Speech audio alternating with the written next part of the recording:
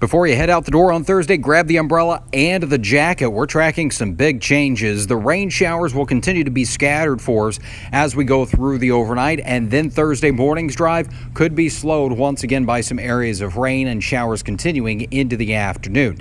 Heaviest of the rainfall additional will be south of Interstate 70, but some locations could still pick up another inch or more of rain.